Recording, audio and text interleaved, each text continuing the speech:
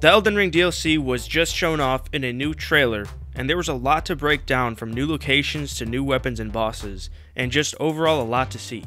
But at the same time as that trailer, there was an interview with Miyazaki himself, which contained maybe even more information than the trailer. I'm sure you've heard a lot about what was in this interview, but there was one part in specific that I wanted to talk about because this detail alone sets Shadow of the Erdtree apart from any other DLC FromSoftware has created. And let me tell you, we are in for a great time. But before we get into that, I just wanted to address something real quick that I've been seeing a lot of lately.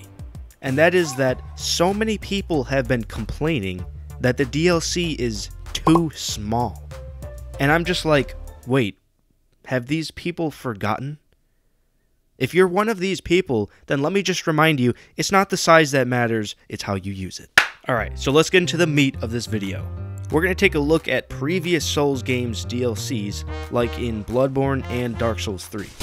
These DLCs have all been amazing content well worth the purchase, but they've all lacked one of the best experiences that their respective base games had, which is character progression.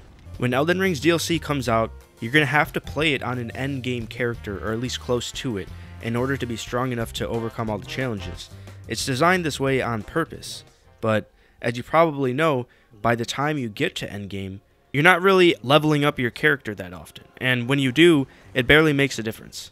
I mean, you could literally farm for an hour for like 1 extra point in damage. If we think back to previous DLCs, this is how it's always been.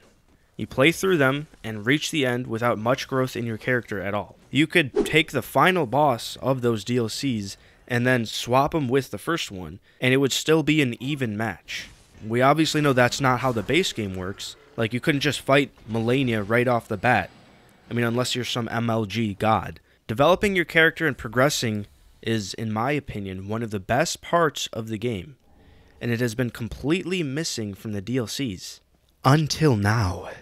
That's right, baby. I'm talking about the new leveling system that Shadow of the Erdtree will set in place. In the previously mentioned interview with Miyazaki, he was faced with this question. They asked, are there any new elements unique to the DLC? To which he responded, there's an element of leveling unique to the DLC.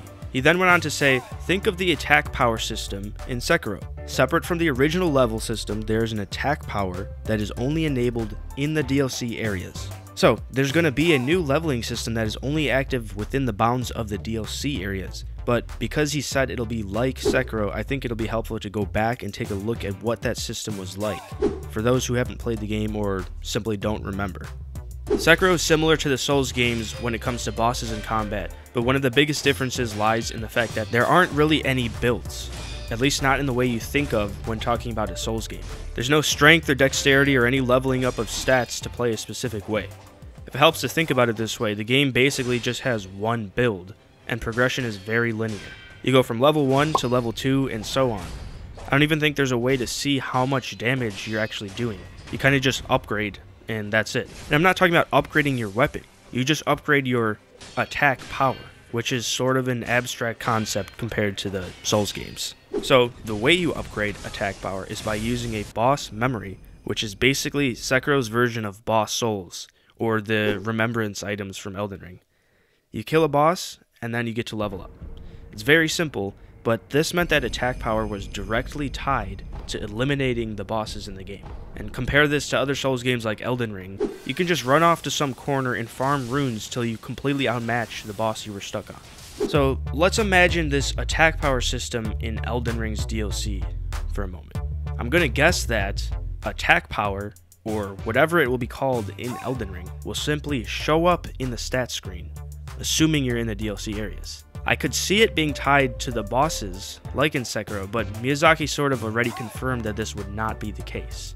To quote him, so you can do something like exploring other areas before going back to challenge bosses that were too strong the first time, allowing you to more easily experience this even in the high level range. So putting all of this together, you enter the DLC already all beefed out from playing the rest of the base game, but your character progression doesn't stop there, baby. You get a new stat that, when upgraded, simply increases your overall damage output. And in order to upgrade this new stat, you have to explore the world.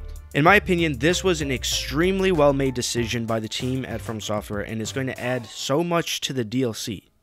Imagine just roaming around the DLC areas, easily stomping on everything in your path until you reach a boss, at which point you then rinse and repeat till the next boss. That's pretty much how the DLCs have been in the past.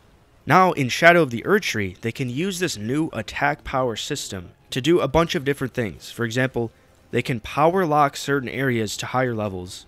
They can reward you for exploring with something other than a new weapon, which might not even fit your build, and generally raise the stakes over the course of the new content.